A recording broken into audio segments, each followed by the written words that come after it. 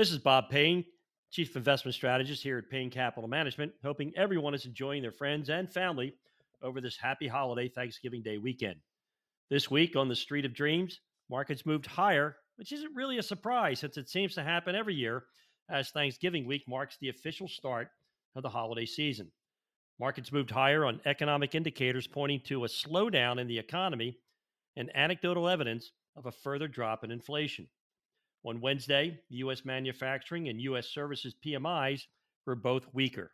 They're now solidly in contraction territory, with manufacturing coming in at 47.6 and services hitting a low of 46.1. Now remember, 50 is the dividing line. Above 50 indicates expansion, and below 50 indicates contraction. Now, in addition, Jerome Powell and his gang of 12 released the minutes of the recent meeting of the FOMC, that's the Federal Operating Market Committee, and they revealed what the market seemed to already know. The Fed is prepared to slow down the increment of interest rate increases, but not the pace of them, at least not yet. So the sense is that 50 basis points is now the expected increase in rates in December, and that 50 more is likely to come in the late January meeting. The December minutes, which will come out in January, will reveal beyond that. Currently, investors are expecting 25 basis point increase at the March meeting, and if coming economic data continues to be soft. So stay tuned, stay invested, and ignore the noise.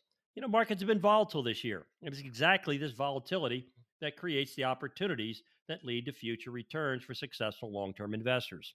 However, over the past month and year, the media continues to spew what I call financial propaganda, content that is just useless, but extremely harmful as it appeals to our emotions and arouses feelings of fear and greed.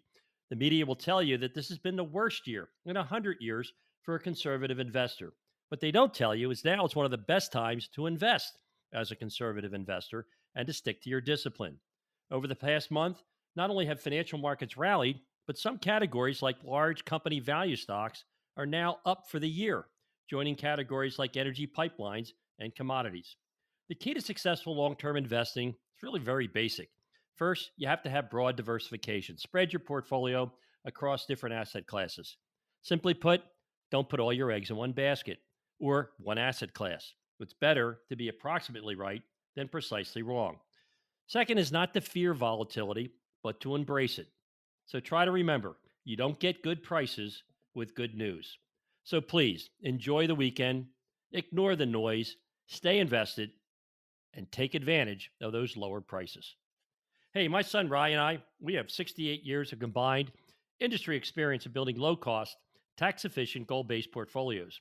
For your free evaluation, just simply call 844 752 6692. That's 844 752 6692, or just simply call 844 PLAN NYC. That's 844 PLAN NYC. Hey, this is Bob Payne. I'm the Chief Investment Strategist here at Payne Capital Management.